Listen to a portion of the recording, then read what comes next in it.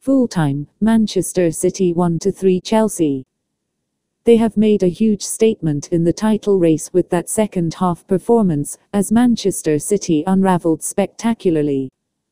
Another red card, Fernandinho sent off.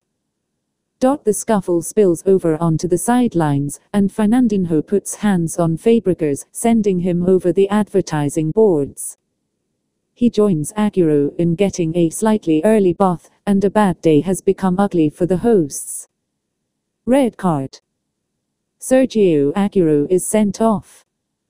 Agüero utterly loses his head at the end of the game, flying into David Luiz with both feet off the ground.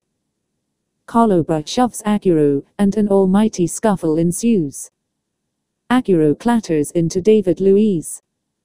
Agüero clatters into David Luiz and rightly gets sent off. Photograph, Phil Noble/Reuters. Fernandinho shoves Cesc Fabregas by the throat and earns himself a red card. Fernandinho shoves Cesc Fabregas by the throat and earns himself a red card. 93 mins. Chelsea were preparing for a long spell of injury time, but that hazard goal has taken the wind from City's sails.